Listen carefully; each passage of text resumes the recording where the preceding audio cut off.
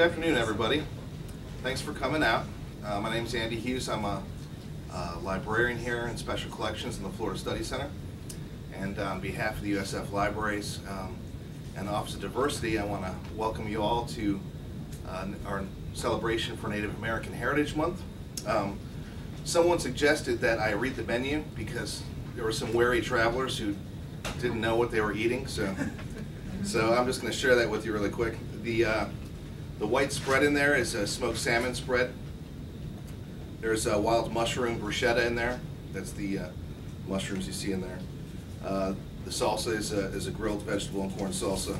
There's smoked turkey, wrap rolls, and then of course we got the fruit. So, oh, and then there's the mini pumpkin tarts. Quite good. I just tried them. I want to thank you for coming. We have a very special guest with us today. If she looks colorful on the outside, I can only assure you she's just as colorful on the inside. I've never seen her in a controlled environment, so I'm not sure if the Grace Allen room can contain this woman's energy, but we'll just hope that it'll all hold together. She's going to share some great stories with you today about coming of age and finding out about her own heritage. And she tells a great roundabout story, and will also share with us some other things. You're going to learn the ABCs, emancipation style. Shortly after emancipation, a white family taught her family the alphabet and reading and writing. So she's going to share with us a little bit about that. And then, of course, she's going to share a poem that she wrote at the end of the event about Look Where He Has Brought Me From, which, of course, is the title of the poem and the event for today.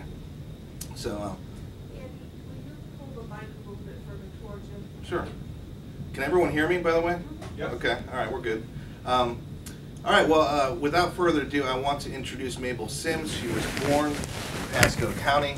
She never went far from home, and she lives in a modern house next to her old family farmstead that was established after emancipation. You get to see pictures of the old farmstead here, and I'm sure you will enjoy it. Thank you.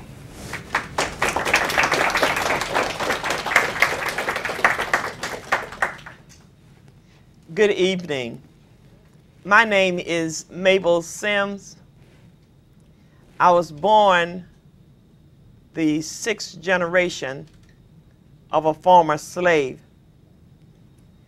Lived on a farm. Hard work was the only thing that I knew.